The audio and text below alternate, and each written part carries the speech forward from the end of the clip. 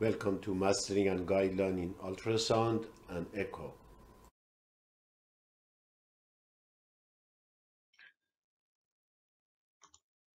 Hi everyone. Today we are going to talk about McConnell sign. Here, as you see, we have a classic sign, McConnell sign, and it represented by right ventricle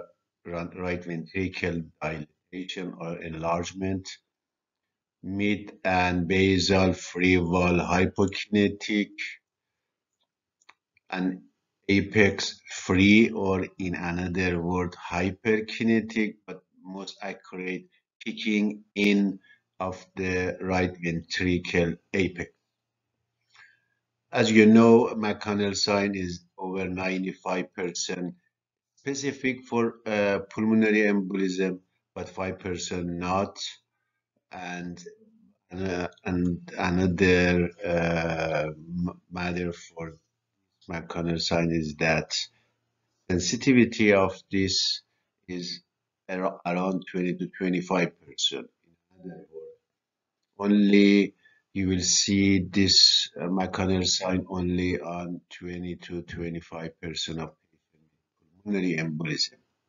And as you know, sometimes right ventricle infarction and pulmonary hypertension sometimes represent close to the McConnell sign, not actually like a classic.